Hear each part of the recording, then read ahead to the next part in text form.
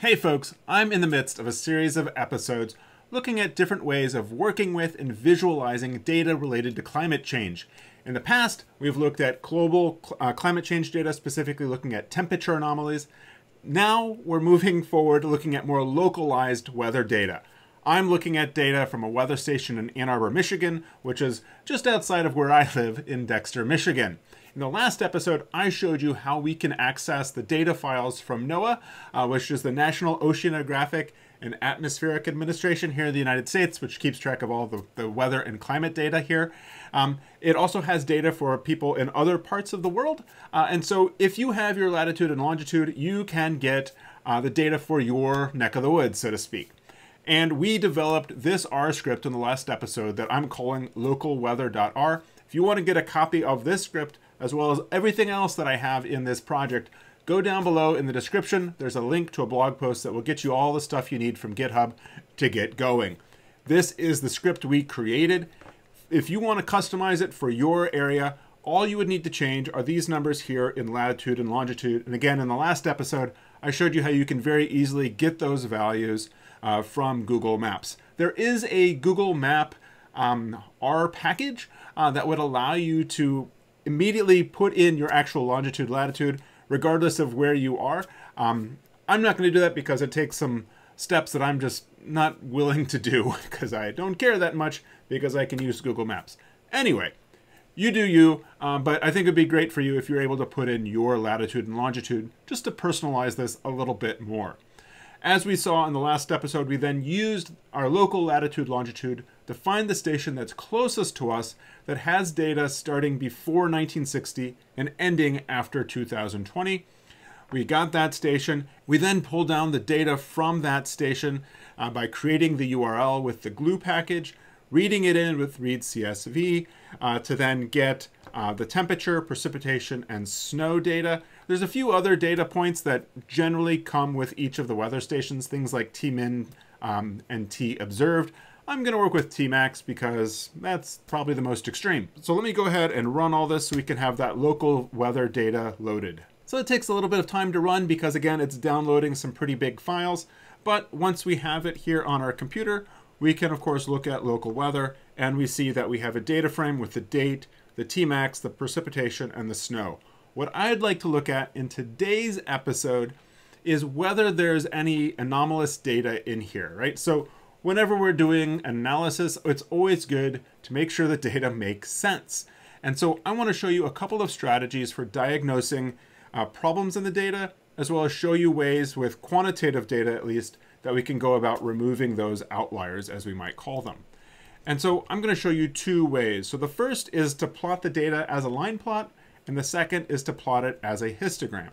And so if I take local weather and pipe that to ggplot, and on the x-axis, I'm going to put the date, and on the y, I'm going to put each of these variables. So let's do Tmax, and then we'll do geom_line. And I don't see anything too outside of the norm. However, one thing I noticed is that these temperatures are really high, right? Up to 400 degrees. Something must be off. So if I come back to the directory where I got the local weather station data for, you'll recall that at the very bottom of this directory, there was a README by station. We go ahead and open that up and see if there's any information about the precipitation, the snow, or the temperature data in here to tell me what the units are, right? I had just assumed that was Celsius and maybe centimeters or millimeters. I don't see anything in here. Actually, what I see here is see section 3 of the GHCN daily README text file for an explanation of the element codes and their units. So let's go back to that. So that was the parent directory here, and down here we have this README file. And again, if we scroll down to, it said, I think section 3, right, format of data files. And we can then see that it's got all these different values, everything. And here's the element. So element is the element type. There are 5 core elements as well as a number of additional elements. We're working with PRCP, snow, and Tmax. And we can see the units here, right? So precipitation is actually in tenths of millimeters, not millimeters. Snowfall is in millimeters. And then the maximum temperature is in tenths of degrees. So where the plot might say, 400 degrees, that's really 40 degrees. So we'll want to go ahead and fix that. What we can do is come back to our local weather, and I'm going to go ahead and add to this mutate where I will do Tmax equals Tmax divided by 10 to get it in degrees Celsius. Also, my precipitation is in tenths of millimeters, so we'll do PRCP equals PRCP divided by 10 to get that into millimeters. I'm also going to go ahead and rename Tmax, PRCP, and snow to all be in lowercase. So to do that, we can do rename all, and then the function will apply to all the columns is to lower. And so again, if I look at local weather, I see I have temperatures that are much more reasonable, and all my column headings are lowercase. So I need to change that to Tmax, and let's regenerate this line plot. We can see that there's a fair amount of variation. Again, these are daily temperatures, and so over the course of a year, you're going to have a pretty wide spread, right? So in Michigan, it's basically from about, what, like 35 down to about minus 15 over the course of the year. Cool. All right, so that's one way of looking at it, is to take your data and plot it across some variable, right? Just to see, is there anything that sticks out as being weird? Another way that we could perhaps do it would be to take local weather and pipe that to ggplot, and I want to make a histogram. And so here I'll do x equals Tmax, right? So the variable we're interested in will plot on the x-axis, and then using geom histogram, we can then plot the frequency of the number of observations we have in each temperature bin. This gives us a bit of a bimodal distribution, probably for winter months and summer months. It tells us that it's using bins equals 30. So to pick a better value, use bin width. We could do bin width equals 1 to get a 1 degree bin width. And here you see something that's a little bit funny, is that you get kind of this sawtooth shape right around like every 5 degrees, which makes me wonder if there's something about the temperature sensors that doesn't like 5 degrees, right? Because there's kind of a dip at 0, 5, 10, 15, 20. That's a little bit weird. Anyway, that's why you would perhaps want to use a larger bin width, like 2. This will then smooth out the plot a little bit, and if we do 3, it smooths it out a little bit more. Of course, you could go up to like 5, and then it's just going to look like a blob and not get a lot of good definition. So let's go ahead with 2.5, and I think that looks okay. All right, so that works well for Tmax. Let's repeat this for our other variables. So I'll bring that down, and instead of Tmax, let's go ahead and do PRCP. And here with precipitation, we see that there are 2 dates that are much higher than all the others. And so I'm going to ask myself a few questions about these data points. And so I might say, like, was this monsoon season, right? Was there some freak storm that came through Michigan that we just don't remember? Well, you know, I could do a Google search for the actual date. I could get that date by doing something like local weather slice max n equals 5 on, let's say, what, PRCP. So we're kind of looking at the data to see if it makes sense, right? So this was September 5th of 1953. We had 1,286 millimeters of rain. So for my American colleagues, that is 1,286 divided by 10 to get to centimeters, and divide that by 2.54 to get to inches. That is a 50-inch rainfall. That is like biblical proportions. I don't think that's real, right? 500 is going to be on the order of about 20 inches of rain. So that's not logical, right? And so I think these other values of 115 millimeters, again, that'd be like 11 centimeters, maybe like 6 inches of rain. That seems like a lot also, but again, I'm inclined to trust that as being legit. Let me show you what happens if we use the histogram instead. So I'm going to go ahead and grab that code for the histogram. And again, instead of Tmax, we'll do PRCP. And I'll remove the bin width because, you know, bins of millimeters are going to be different than bins of Celsius. And here what you see is that most days have 0, and then it falls off pretty quickly. And there's probably something out here at the right side of the distribution, which we know, of course, right? That's that 1,286 is way out here. But there's only 1, and so it's so small you really can't see it. Perhaps we could do something like scale y continuous, and then we could do limit equals 0 to, let's do 50. And so here then we see that there's something around 500 and something out here, right? And so for the most part, what we see is that there's a pretty consistent set of observations or precipitation data on the left side of the plot, but these things at like 500 and greater probably aren't real. So let's do the same type of analysis, but now with the snow. So I'll go ahead and take these 3 code chunks that I used with precipitation and instead use snow. So we'll put snow there, snow there, snow there. We'll go ahead and run this line plot. And here we see it appears to be one outlier here in about like 1930, where again we had like 1,500 millimeters of snow. Again, that's just a gargantuan amount of snow. Even in Michigan, as we can see, that seems weird. So let's look at the 5 highest days of snowfall. And again, yeah, 1931, March 8th, 1,500 millimeters of rain. That seems just way high. As I understand it, the precipitation column is when there's snow, is basically like a rain equivalent of the snow, where they take the snow they collect, they melt it, and then they see they got 11.4 millimeters of rain. So that's like 4 centimeters or about 1.5 inches of rain. I don't think 1,500 millimeters of rain, of snow, will go into that much rain. So I think that's anomalous, right? Everything else here seems to be legit. Again, we could look at the histogram and we'll see that there's a value way out here. Again, this is using scale y continuous with the limits of 0 to 50. And so when you use that limit 0 to 50, then if the bar goes beyond 50, then with scale y continuous, it's removing those data. It basically truncates anything that doesn't fit in the plot. Anyway, but what that allows us to see is that this one is way out there on the right and is a bit of an outlier. Again, my strategy for diagnosing an observation as being an anomaly or being an outlier that I don't want to include is to ask, like, do the data make sense, right? Is this plausible? If I was collecting this data in my lab, I might ask, like, do we have any evidence that the recorder, the data collecting device, was on the fritz, right? Did we perhaps change how we were doing things?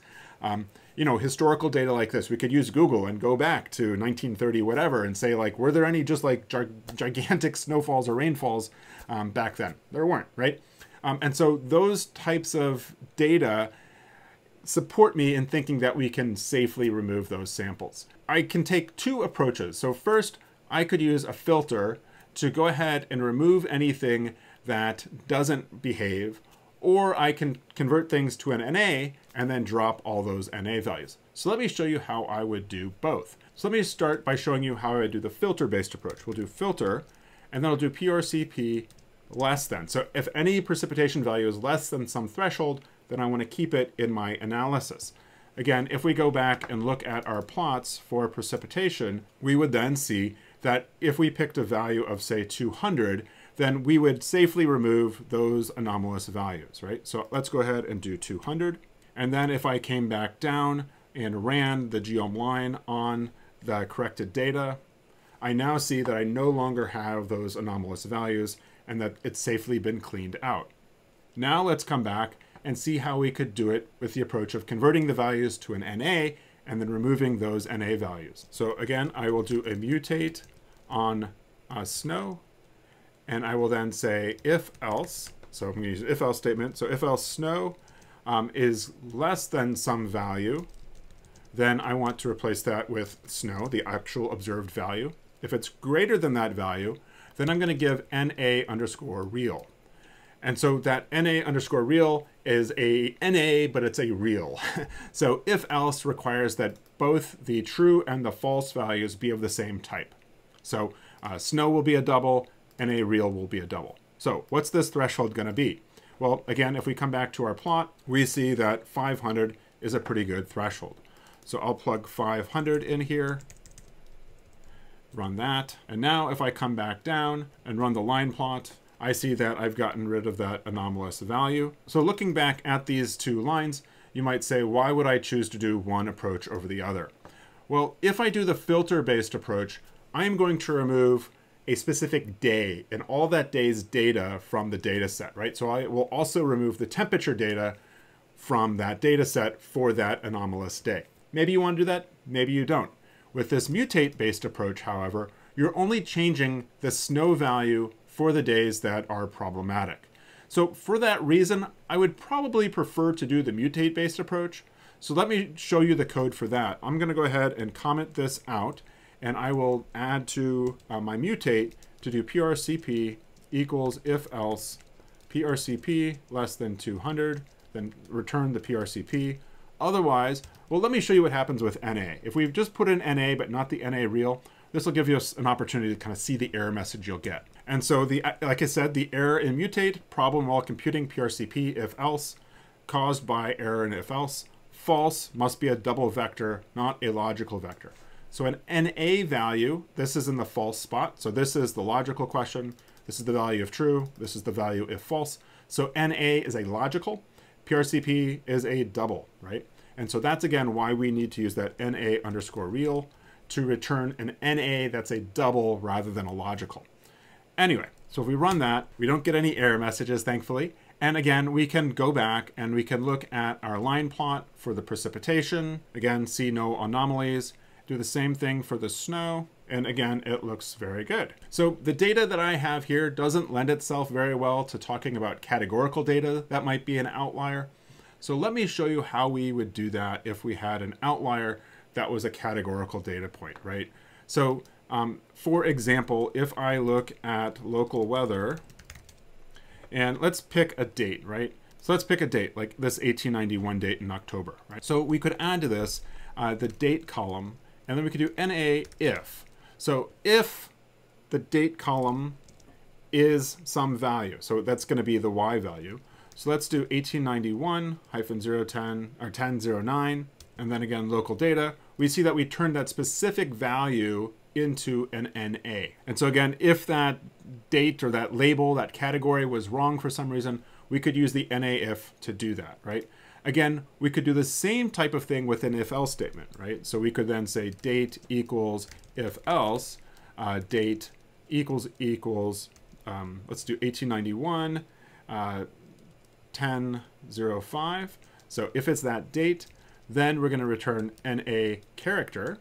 Otherwise, we'll return the date. And I'm getting an error message, and it says, problem while computing date equals if else, date equals that, argument true is missing with no default. I've got a true and a false, but unfortunately I have a parentheses in the middle, right? So that parentheses is excluding the true and false. So let's try that again. And that actually gives me an error message because date is a type of date and this is a character. So I think what we need to do instead is make this as.date.